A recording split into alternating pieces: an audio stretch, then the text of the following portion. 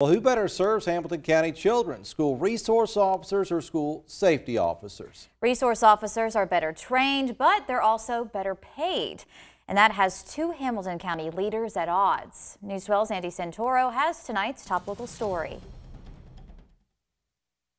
Commissioner David Sharp asked Sheriff Jim Hammond point blank if he'd be willing to take the $3.2 million allocated for the School Resource Officer Program to fund a more encompassing School Safety Officer Program. Would you be willing to offer that maintenance of effort to Hamilton County Schools to fund an SSO program for all 75 schools?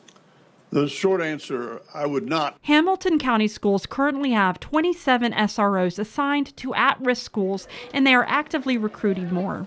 SROs are actual law enforcement officers certified to make arrests and conduct investigations in the schools.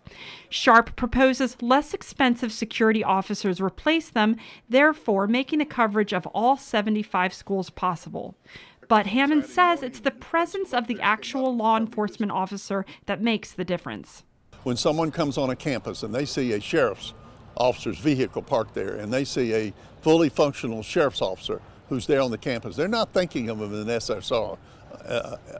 They're thinking of him as a law enforcement officer who's trained to prevent crimes and to keep their children safe. One parent with 5 children in the Hamilton County school system believes actual sheriff's officers in the schools are a safer bet for the children.